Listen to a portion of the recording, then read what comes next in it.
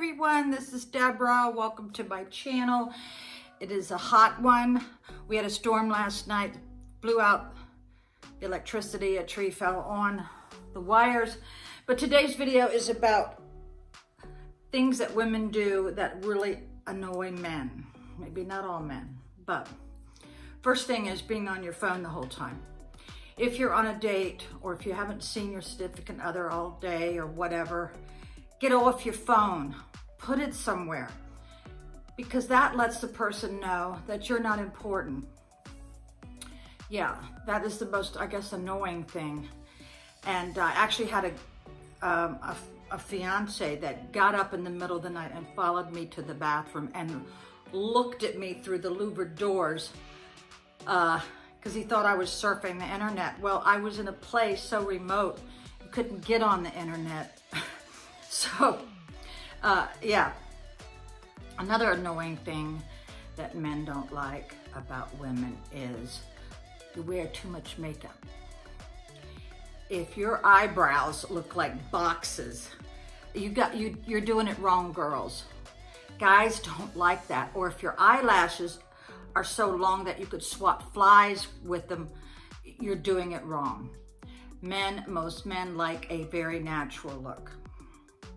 You can cover up your flaws without looking like a freaking clown.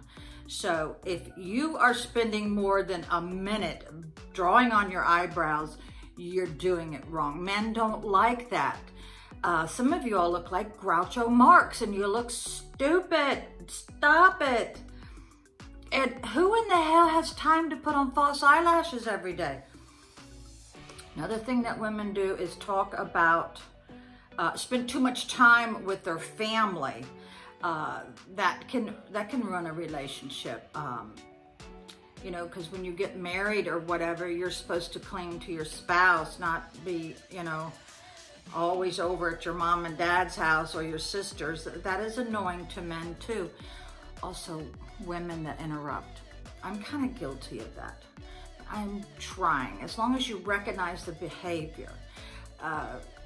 Let the man talk. And for God's sake, if you haven't complimented your husband or your boyfriend on giving you those fantastic back rubs or foot massages or actually going and earning a living, you're doing it wrong.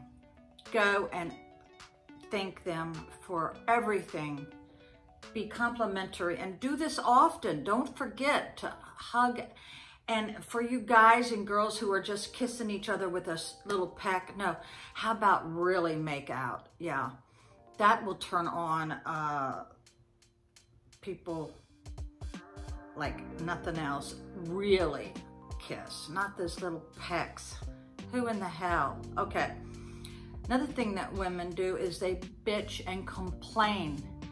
A woman should only have to say something once, or a man only has to say something once to get their point across. When your significant other comes home from work, don't pounce on them. Don't say, oh, well, the kids did this, or my grandkids did this. Let them chill. Let them go use the bathroom. Fix them a drink. Men hate that. They hate to have to listen to all the crap that he's getting from his boss and then comes home and he gets it from you. Now, there's such thing as constructive criticism. A lot of guys don't get that. If your guy is not doing half of the housework, that means the yard work included, yeah, then there is cause to bitch. But it will catch up with you. Sometimes it's better just to hire somebody if you've got the money to do what you think your spouse should be doing. But, yeah. And this is, I think, the most horrific is women who spend money that needs to go in the bank in a relationship. A certain amount of your money should go in the bank for a rainy day.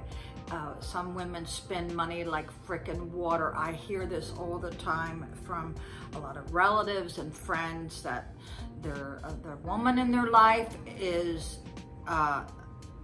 just spending money where it should be going to a future house or something like that. Money is very valuable. And let's see, what else? I think that covers it all. I think men get annoyed at women when they want their alone time, when they want to go hunting or fishing. You don't need to be with your spouse all the time. Girls, let the guys go be with their friends. Let them go do, let them reconnect with their friends, and when they come home, they'll be happier, you know? And women who are controlling, men hate this. You don't control every aspect of their day.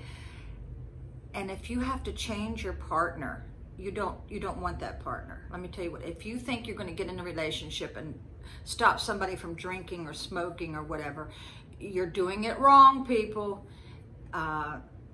You should be getting into a relationship with someone that you like them just the way they are. Bye, everyone.